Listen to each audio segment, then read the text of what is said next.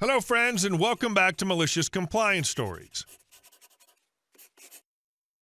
Let's dive into the story of a determined Karen who just couldn't resist sticking her nose where it didn't belong. But before we dive in, make sure to hit that subscribe button, smash the like if you enjoy the content, and ring that notification bell so you never miss a juicy story. Entitled Karen doesn't believe I have surgery. This happened about 10 years ago. I was 22 at the time and had to have knee surgery to clear out shredded cartilage about a week after my birthday. This story takes place 3 days after the surgery. My mom, a nurse, important for later, my husband, BF of 2 years at the time, and my best friend decided to take me shopping to try and get my mind off the surgery and to pick up craft supplies so I would be bored while off of work. I should mention it was an orthopedic surgery, so I didn't need to use crutches if I didn't feel the need and should be walking some. When we got to the craft store, not our first stop, my husband and best friend made me use one of the store's wheelchairs. I was being stubborn because I could still walk, just not very fast or as long without breaks. Since I really didn't want to be in the chair, husband and friend decided to make a game out of it. Like, who could push me the fastest? Now, you might think we're wrong, but let me state this was in the middle of the day on a Monday, so the store was not busy, and my husband and best friend would check the aisle to make sure that the coast was clear. After one of these speeding events, I was looking at something in an aisle, and my mom pulled husband and best friend away to look at something. It was something she thought I would like and was going to get it as a surprise. Well, I decided I didn't want whatever it was that I was looking at and stood up to put it back. This is when Karen appears, berating me for using the wheelchair as a toy, and now there are people who actually need it. I am calmly explaining, I just had surgery and that's why I'm using it. She then goes on and on about how she saw what my friends were doing and that I'm obviously lying. I explained that they were trying to make me feel better, and I would tell them to push me normally from now on. This did not appease Karen, and she's still berating me. At this point, I roll up my pant leg and show her the compression bandages I'm still wearing. She goes on about how that means nothing, and I could have just wrapped my knee as an excuse in case we were caught. And she bet the other people with me also have their knees wrapped. My group returns at this point and says the same thing as me, Karen's still not having it, and we're all lying. I look at my mom and ask if I can take off my bandages as they were supposed to be removed the next day. She says I really shouldn't, but she could rewrap it for me if needed. At this point, I take off the bandages before anyone can stop me, showing Karen my knees in all its post-surgery glory. It was bruised, swollen, and crusty at the incision sites, and you still see the iodine on my skin. Karen's face goes white, and she looks like she's going to be sick. She starts stammering about how I didn't need to go that far, as my mom is rewrapping the knee, scolding me and Karen under her breath. I look at Karen and say, "What else do you want me to do?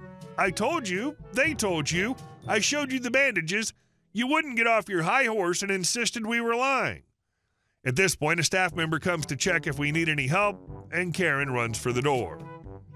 We had a pleasant rest of our day and stopped for ice cream on the way home. She just knew that if she badgered you all enough, you'd eventually cave and admit to being what she accused you of being. She got mad you showed her that because it made her look stupid, not because she was offended or grossed out, even though I'm sure she was also those things too. And our second story. Woman complains about overpriced goods and ruins a great deal for herself. I work at a thrift shop where most items are priced based on quality and condition, but we do have set prices for certain items. One of those items is Monster High dolls. We get them pretty often, so the general rule is that each doll goes out for $5. If it's in bad shape or missing pieces, it's $4, and if it's fully clothed with accessories, it's $6. This pricing standard is consistent across all of our locations. I've had customers ask why these dolls are more expensive than our Barbies or other dolls, and I usually explain that Monster High dolls offer articulated joints and are popular for customizing. Usually, once I explain, customers understand why the dolls are on the pricier side. Well, not this lady. She brought about $10 to the register and immediately asked my cashier for a manager, me. She asked why the dolls were so expensive, so I explained our pricing structure, thinking she'd understand. But no, she insisted that other stores sell these dolls for $3 and even claimed to have found one in the package with extra accessories for only $8. I told her that without proof I couldn't honor such a reduced price, but I did offer her $5 for a couple of her $6 picks due to minor imperfections. That was about 2 weeks ago, and I assumed that was the end of it. But I was so wrong. This lady came back about a week ago saying she was so glad to catch me again because she had something to show me. I got a little excited, thinking she might show me her collection or a doll she had customized. She brought all my expectations crashing down when she showed me pictures of Monster High dolls from other locations priced at $3 across the board. I was so surprised I just stared. She had this smug look on her face and told me, "See, your dolls are maybe just a little overpriced." With how snotty her voice was, it took everything in me to stay civil as I told her I'd speak to the store manager to clarify our pricing. She walked away thinking she'd won, and I walked away feeling a bit defeated. The next day, when the store manager was in, I asked him if we had a set price for Monster High dolls. He confirmed that we did, and together we reviewed the pricing standard for dolls. We even went out onto the sales floor to ensure we were on track with our pricing. Since we've never had to recycle a single Monster High doll for not selling, we decided there was no need to lower our prices. Just today, the store manager approached me as I started my shift, grinning from ear to ear. He had a story to tell me. Apparently, the lady had gone to another location in our city and complained about our horribly overpriced dolls to the cashier, who brought the manager over to discuss it.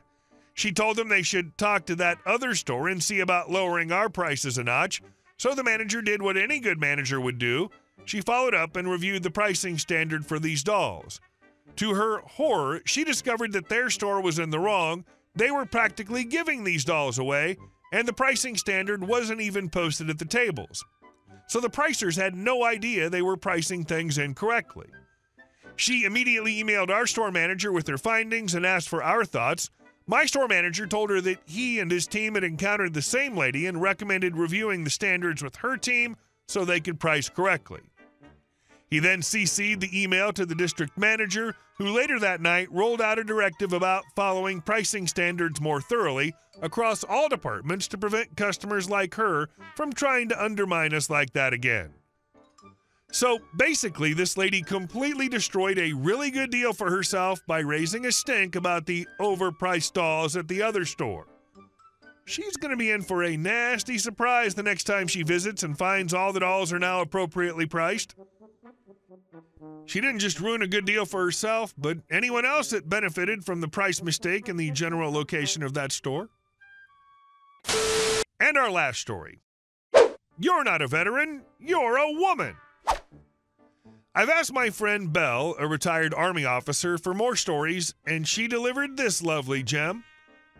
Several months after retiring from the Army, Belle was still living in the town where she had last been posted. She and her husband, Adam, were planning to host a party, so Belle headed out to a local store to pick up some last-minute items. Being a retired officer, Belle had veteran plates on her car, and she took advantage of the veteran-designated parking spot near the store entrance. As Belle stepped out of her car, she was immediately confronted by a woman who seemed to appear out of nowhere. This was Karen, and she was not happy. "What are you doing here?" Karen demanded, her voice dripping with disdain. "Wearing your husband's rank?" Belle was momentarily confused. "Excuse me?" Karen wasn't about to let her off easy. "You're not a veteran, you're a woman. Move or I'll have you towed." She seemed to be in full attack mode, her hands gesturing wildly as she spoke. Belle, who had faced far worse in her military career, wasn't about to be intimidated. Nope, she replied simply, turning her head into the store. But Karen wasn't done. She reached out, trying to grab Belle's arm, but Belle's reflexes were still sharp. She smoothly avoided Karen's grasp and continued on her way, hoping that would be the end of it. As she walked away, she couldn't help but pity the poor person this woman was married to, assuming she had a husband. Belle did her shopping and headed home, thinking the encounter was nothing more than a weird, isolated incident. But when she got home, Adam greeted her with a question she wasn't expecting. "Have you seen Facebook today?" he asked, holding his phone out. "Nope. Why?" Belle asked, curious. Adam handed her the phone, showing her a post from a local military spouse support group. There, in black and white, was Karen's handiwork. She had stalked Belle through the store, taking pictures of her without her knowledge, and then posted a lengthy, angry rant. Karen accused Belle of wearing her husband's rank, claimed she had taken the place away from a deserving veteran, and ended with a dramatic, "My husband and I have to put up with this crap," among other colorful accusations. Belle just shook her head, rolling her eyes at the absurdity of it all. There was no point engaging with the post. She had a party to prepare for. She pushed it out of her mind and focused on the evening ahead. That night, guests began arriving at their home, filling the place with laughter and conversation. Among the guests was a major that Belle had mentored during her last posting. They greeted each other warmly, catching up on life since Belle's retirement. Then the major turned to introduce his wife, who had been standing nearby, slightly out of view. "Let me introduce you to my wife, Karen. Karen, this is Belle Smith, my former general." Belle turned to greet Karen, and the recognition was instant. Karen's face drained of color as she realized who Belle was.